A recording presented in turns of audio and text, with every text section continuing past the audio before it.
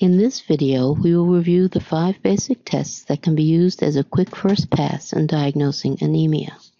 All of these tests start by taking a sample of venous blood from your patient and transferring it into a purple top tube. If you could look at this whole blood up close, you would see that aside from an occasional white cell and a spray of tiny platelets, it is essentially a suspension of red cells in plasma. In evaluating anemia, the main focus is obviously on tests that examine the red cells. The first test looks at what percent of the blood is taken up by the red cells. In this test, the intact red cells are separated from the plasma, for example by centrifuging and packing them at the bottom of a capillary tube.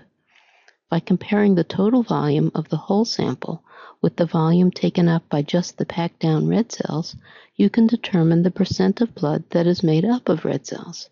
This number is normally around 40% and is referred to as the hematocrit. The second test asks how much hemoglobin, the main functional protein of red cells, is present in the blood sample. First, you need to lyse the red cells, then measure the hemoglobin concentration. This test is called the hemoglobin, and the normal values are typically around 14 grams per deciliter. The hematocrit and hemoglobin are very tightly correlated. For all practical purposes, if one is up, down, or normal, the other is up, down, or normal. In anemic patients, both hematocrit and hemoglobin are low. As a clinician, you will usually be given both values. The next test is not a test for anemia, but gives you information on the quality of the red cells and is a useful diagnostic tool for sorting out why your anemic patient is anemic. This test examines the size of the red cells. In the instrument, the intact red cells are sorted from small to big and counted up to make a bell-shaped curve that represents the volume distribution. The mean cell volume, which is normally around 85 femtoliters, is calculated and reported to you.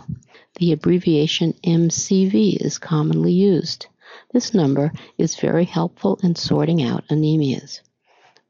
When your anemic patient has a low MCV, the anemia is classified as microcytic. When it is normal, it is normocytic. And when it is high, the anemia is called macrocytic.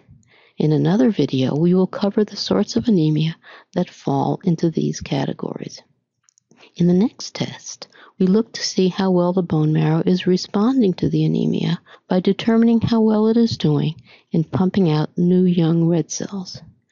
In this test, a dye is used to identify young red cells, ones that still have a lot of mRNA in them. The percent of these young red cells is reported as the reticulocyte count. If your anemic patient has a low reticulocyte count, it may mean that the cause of the anemia is decreased production of red cells by the marrow. If your anemic patient has a high reticulocyte count, it probably means the red cells are being produced okay, but are being destroyed prematurely. In another video, we will cover the sorts of anemia that fall into these categories. After you have determined if your patient is anemic based on their hematocrit or hemoglobin, classified the anemia based on the mean cell volume, the MCV, and further classified it based on the reticulocyte count, you will have narrowed down your differential diagnosis considerably. The next step is to look at the blood in the microscope. Many anemias have characteristic findings on peripheral smear. For example, the red cell morphology may look normal, hypochromic, spherocytic, or have sickle forms. Your 5 key lab tests, patient history, family history, and physical exam findings are all you need to narrow down the differential diagnosis for your patient's anemia and guide you to your next diagnostic and/or therapeutic steps.